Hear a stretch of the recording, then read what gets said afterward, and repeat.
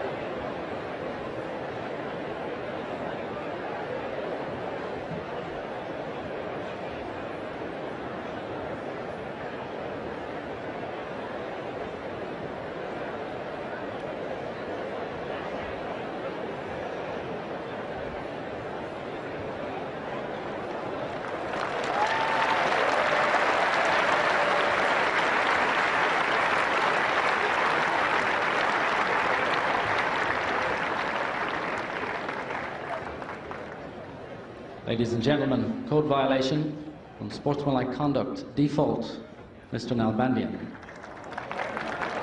Cilic wins 7-6, 3-4.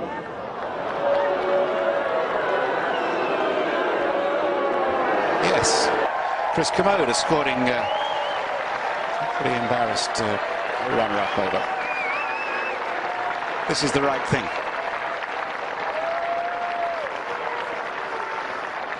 Okay, he's made his way over to Subaka. David, what do you want to say? Yeah, first of all, I'm very sorry. Very sorry to do that, but sometimes you get very frustrated here on court, and it's tough to control that. And sometimes I do a mistake. I agree with that. So it's very tough moment to end a final like that. But sometimes we feel so much pressure from the ATP, trying to play a lot of tournaments. Try to play in a... No. Hear this one. In a wet condition, an ATP doesn't do anything to us. And today that I do a mistake, I just have to play like that. And sometimes I disagree with that. And I agree that I do a mistake, but sometimes everybody do mistakes, and I didn't feel that I have to end like that, especially on a final. I'm very sorry.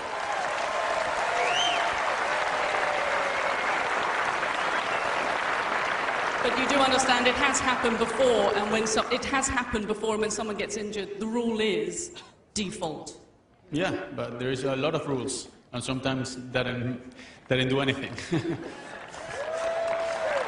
But anyway, it's not the way you would have wanted it to end, is it? The rule book is very big. It's very big, and I can tell you that ATP do a lot of mistakes to the players, and nothing happened. So that's what players disagree to the ATP. So you feel you should have been allowed to play on? You feel you should have been allowed to play on? No, I don't know. Well, anyway, we appreciate you coming and apologising to the people as well. Ladies and gentlemen, David Nalbandian. Well done, Sue. Exactly the right questions. And you know what? For David Nalbandian to question the consistency of the ATP's interpretation of rules or the structure of rules is, for me, absolutely ridiculous, utterly inappropriate timing. And I cannot understand why on earth he would do such a thing.